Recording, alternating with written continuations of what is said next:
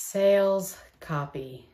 Just saying the word sometimes makes writers shiver. That's why you can hire someone to write sales copy for you. So what is it? How can you make sure that you get good sales copy? What are some do's and don'ts? That's what we'll talk about today.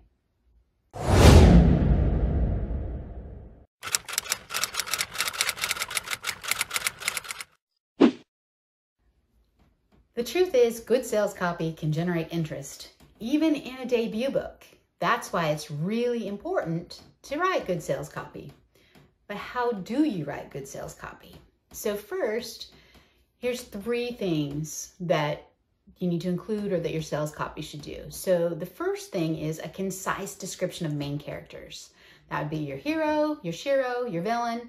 The main characters, a concise description. In the format that I use, that I adopted from the Story Equation and the writer's retreat I went to that was hosted by Susan May Warren, it says use an adjective and a noun. The struggling billionaire, the unemployed housewife, the adjective gives you a hint at what their biggest struggle is, what they're facing, the problem they're facing. It's a good character trait. And then the descriptor gives you what type of, usually their employment or their, job, how they would identify themselves. It says, hey, what do you do? Oh, I'm an author. Okay. So that is the noun that you would use in that. So very concise description. Doesn't go into a lot.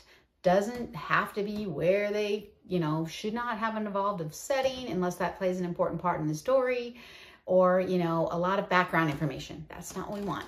Okay. We need to get right to the heart of it. And that is the number 2 item, the story stakes. What's at stake for your characters? So that means you're going to have to say what their main problem is and what they're going to lose if they don't solve it. Okay. So story stakes are really important. The earlier you say them, the better. Because why? Well, because people are like reading the copy. If they're into the second paragraph and they're like, okay, what? I don't even know what this is about. They're done. They might go on to the next book. You've got to capture their attention very early on. And a lot of times the stakes are the hook. Okay. So the other thing is you really need to hint at character arc. A lot of people are like, well, I don't want to give my story away. No, the readers don't want you to either, but they need to hint at what sort of problem is going to be facing your character, what sort of thing they're going on. If it's a fantasy and they're going on a quest, they want to know that. If it's a romance and it's enemy to lovers, these people were at odds before, they want to know that. So these are the kind of things that you have to hint at without giving too much away. Enough to tantalize them, but not give too much away. So how? Great, thanks for telling me what to include, but how? I still don't know how I'm doing it. I still don't think I can sit down and write that good sales copy. Well, the first thing you should do is read every Amazon sales copy page of books that are like yours or in your genre that you can. Read them all. Give yourself an hour and go and type in the search terms for your genre and just start reading. Go to the bestseller list. Go read the one from number 1, number 2. Just keep going down it and just read those descriptions. And then copy what sells you. Oh, I liked blah, blah, blah, blah. Maybe even specific phrases that really jumped out at you that you think would work for your book. Copy them down. Oh, making notes. Taking notes, making note of what worked for me. What made me go, oh, I want to read this book. Oh, this is really great. Yes, that's a hook. Okay. And then notice that those blurbs will include snippets of reviews and endorsements. And sometimes if it's a famous one, they might have, Stephen King said blah, blah, blah. And that's the very first thing before they even begin the rest of their sales copy.